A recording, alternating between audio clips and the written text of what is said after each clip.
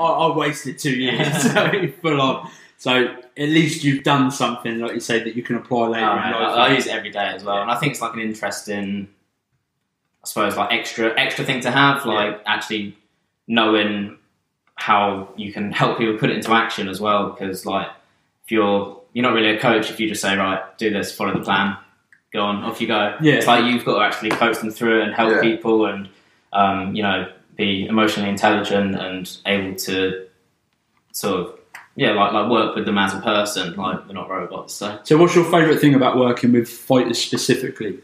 I think just because there's a certain personality type that you have with fighters. Tend to be like committed, dedicated, competitive, yeah, yeah, binge eating. But I feel like we just share that same passion. It makes it easier to identify with people, and I think in terms of fighters working with me, the fact that I'm also a fighter, I think is a bit of an accolade. People know that I've experienced what they've experienced. It's not like you've got some like doctor or uni professor or something telling you what to do, but they've not actually been in the trenches. It's true though, isn't it? I mean,